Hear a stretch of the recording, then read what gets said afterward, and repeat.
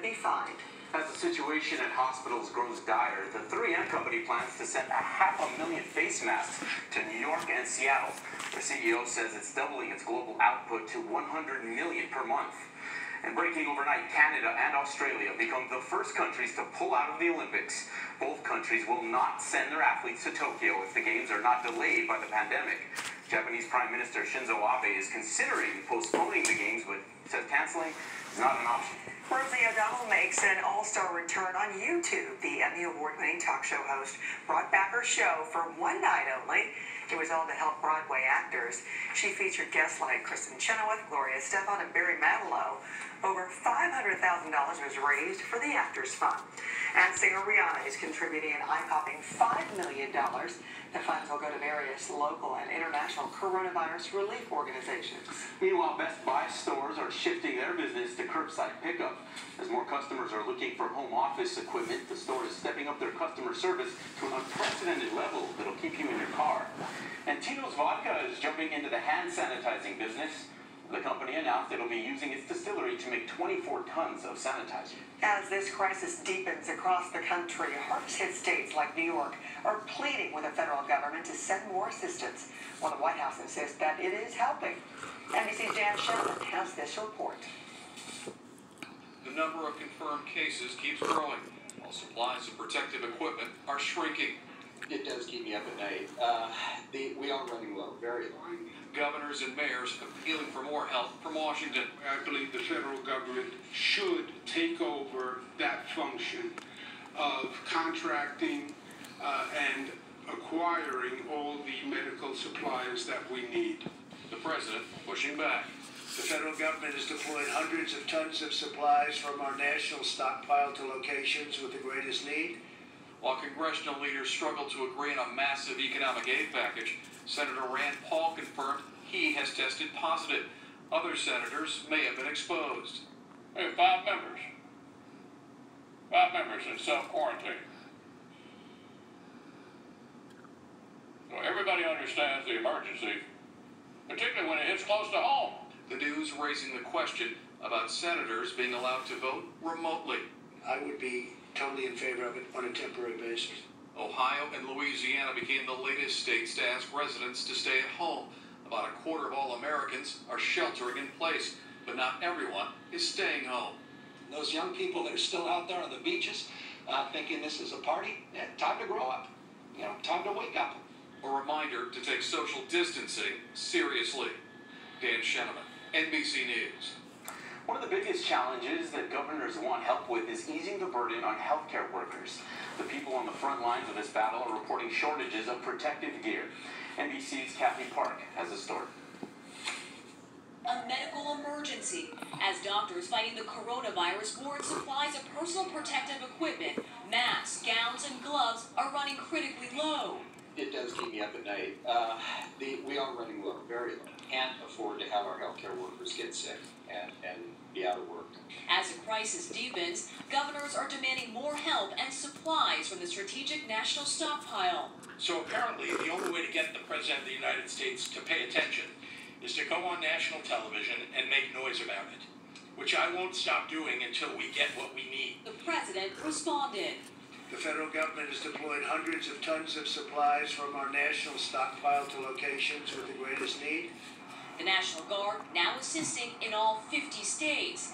In Oregon, soldiers are setting up this field hospital as New York calls on FEMA to do the same inside this massive Manhattan Convention Center. The preps come as U.S. cases pass 30,000, putting the nation third in total cases globally. In South Carolina, Courtney Doster's 7-month-old son was hospitalized with COVID-19. Very scary. We really haven't tested children or, haven't done any studies in little small babies. So we're still very nervous. Ohio and Louisiana joining other states asking residents to stay home. And Hawaii taking the extraordinary step of requiring all returning residents and visitors to quarantine for 14 days. Everybody in their own personal space. Life at the epicenter of the outbreak on pause as cases in New York surged to more than 15,000. Coast to coast, leaders stressing everyone takes social distancing seriously. Time to grow up. Time to wake up. I was in these parks. You would not know that anything was going on. It's arrogant, it's self-destructive, it's disrespectful to other people, and it has to stop, and it has to stop now. This is not a joke, and I am not kidding. Thanks to Kathy for that report. The Senate will take another vote today on a massive stimulus package to curb the impact of coronavirus. After the first attempt to pass the plan failed last night, President Trump tweeted, "We cannot let the cure be worse than the problem itself. At the end of the 15-day period, we will make a decision as to which way we want to go." And further complicating negotiations, the senator has now tested positive for the virus. NBC's Kelly O'Donnell has more. Coronavirus gets personal for the U.S. Senate. Kentucky Republican Rand Paul announced he tested positive. He is feeling fine and is in quarantine. Colleagues said Paul used the Senate gym, attended meetings, and a group lunch. Senators of both parties questioned their own exposure. We're in lunch together with Rand, and hope he's doing very well. Senator Paul, an eye surgeon, is a friend of the president. And he's been a great friend of mine. He's been always there when we needed him, when the country needed him. And as you know, he just tested positive. Paul's diagnosis injects uncertainty into the Senate's ability to deliver on coronavirus economic relief. And tell me, y'all, if this ain't no,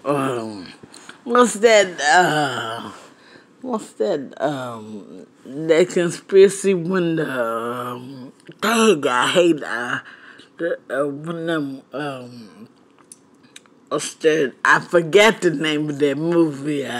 Now, you know this, I am legend, but what I'm saying, when those Wolverine, them, y'all know what I'm saying, when Wolverine, the whole crew, and then the mutants versus the humans, yeah.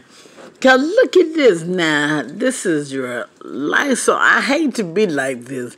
I don't want to be negative, but something is tricky with this whole corona thing. I'm thinking, was this a conspiracy? Cause look, with that, wait, let me see. Bacteria, I don't know. Did they make this stuff and it just get out of hand?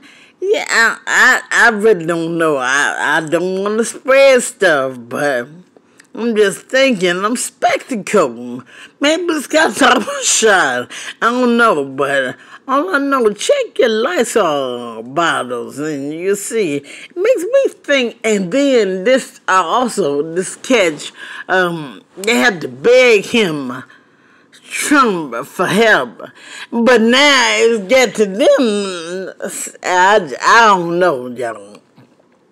I got to be careful not to say the wrong thing. I want to falsely accuse, but excuse me, but it just seems like it may be something tricky. Let's continue on with that.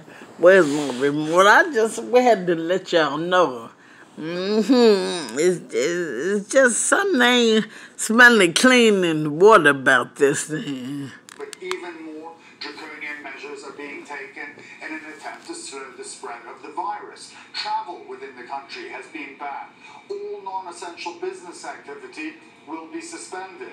And the situation across Europe continues to be alarming as cases continue to accelerate. Spain's death toll is at 1,720. The country's health minister said on Sunday that another 394 people have died in just 24 hours. The government there planning to extend the state of emergency for at least another 2 weeks with police patrols and checkpoints across the country. Spain has the second worst outbreak in Europe after Italy.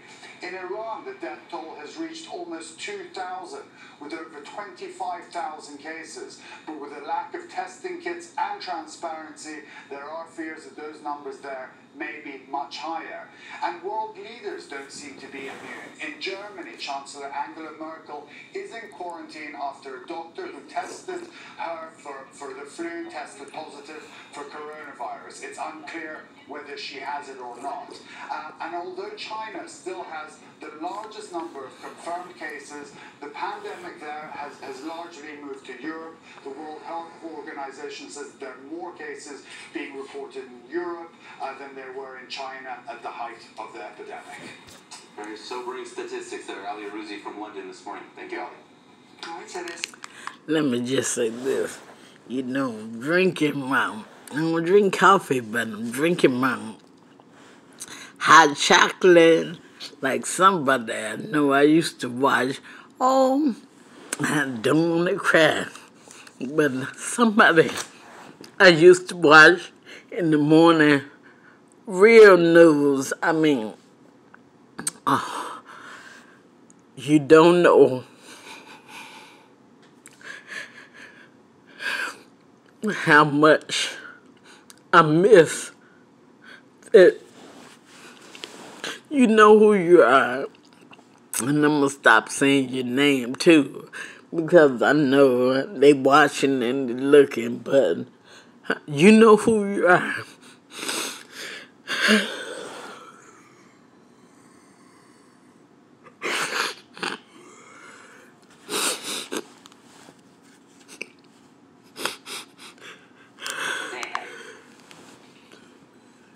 So temperatures are going to start to cool off, and due to this coastal storm that'll make its way across the Northeast with highs, they're back in the upper 30s. We're still fairly warm across the deep south into the southeast with highs in the mid-80s. So welcome to spring, but just not seeing it yet. All right, Janessa, thank you. Well, we've seen those empty shelves during this coronavirus crisis. Toilet paper has been wiped off the stores, but one Florida man is now facing a felony charge after he was arrested for stealing the precious 2-ply from a hotel. Police say 31-year-old Angel Hernandez Cinto stole 66 rolls of toilet paper out of a Marriott hotel using a trash bin. Authorities say he admitted to the crime, saying that he was doing it out of a sense of charity for the less fortunate.